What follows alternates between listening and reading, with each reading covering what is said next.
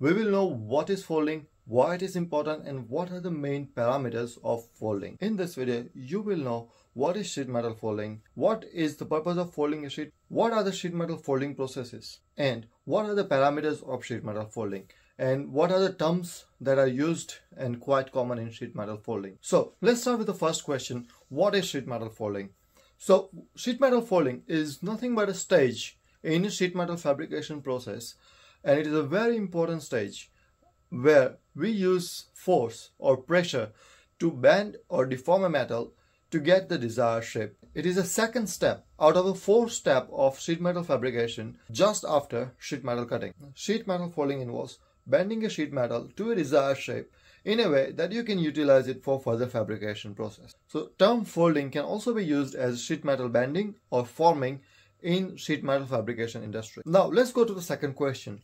Now let's understand how to fold a sheet metal. There are multiple methods to fold a sheet metal, but the main concept to fold a sheet metal is to apply a force to exceed the strength of the metal in a way that it goes into a plastic deformation and goes for a permanent deformation state. Now if you know a stress strain diagram, the first stage is elastic deformation. That means if you apply a force, metal or any object tends to go back to the original position.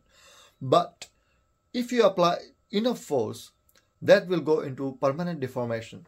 That stage, folding or sheet metal bending happens. But after that, there is a stage where the permanent deformation reaches to a point and it breaks. So between the point of starting the deformation and the point before it breaks, we need to make a balance of a force, which gives us a criteria for folding force. Now, this can be done by 2 methods. For example, if you have a very thin metal, you can just use your hands to deform the metal. When the thickness of the material increases or the material becomes stronger, you need to apply a certain force to deform the metal in a way or in a shape that you require.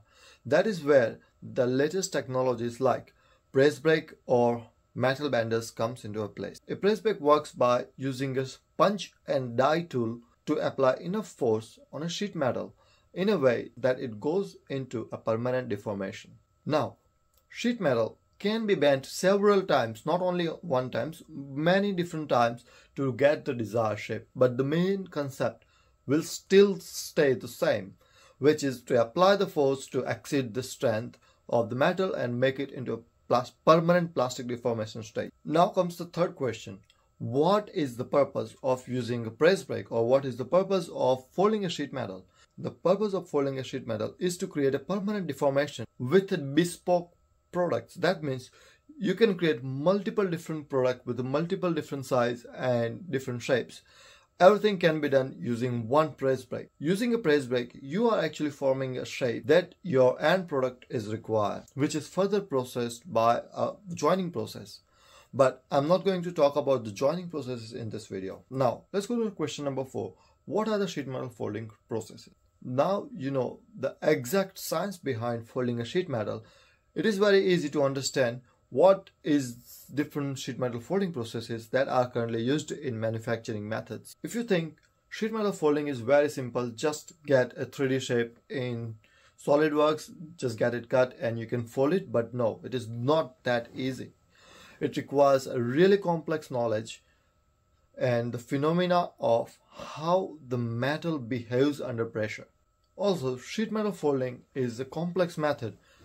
If you make a wrong fold or if you mess up the sequence of the press brake, you will end up with a very big amount of scraps. Sheet metal folding is a really complex method, and you need to know a lot more about the safety and operating procedures of operating a press brake, because till this day sheet metal operations have the most safety failures in press brake operation. So let's understand question number 5. What are the parameters of press brake folding, or what are the terms widely used in press brake folding? Whenever you are doing a press brake folding, ideally the top part which applies the force is called the punch, and the bottom part which holds the sheet metal together is called the die. Now, die block is also known as the V block. This length that you are looking in this video is known as the flange length, or outside to outside dimensions for bending. On the outer surface of a sheet metal, you apply a tension force which goes outside, and on the inside surface of the press brake where the punch hits, it goes through compression force. But between these two layers, there is a thin layer of a metal where there is no pressure of compression and there is no tension on that plane. That plane is called the neutral axis. The ratio between the inside edge to neutral axis and the thickness of the metal is known as a K factor, which is a very important thing, and it varies from metal to metal, thickness to thickness, and material to material based on the environment and atmosphere the metal is being processed. This is very important to know, because if you have got this K factor wrong, you will get a wrong press brake folding every single time, and you will spend a lot of time figuring out why you are not getting it right. Okay, so the next is the inside radius. So whenever you are folding a metal, the inside of a sheet metal is called the inside radius. We never get a perfect 90 degree with 0 degree radius. There is always a small radius which is used for forming the metal. All the CAD software does some calculations to calculate the perfect folding line for folding your sheet metal. That line is called the bend line. For example, if you are folding 100 by 100 outside to outside, you may not necessarily be 100 millimeter inside from the flange length. So that needs to be calculated using the K factor that I have just told you.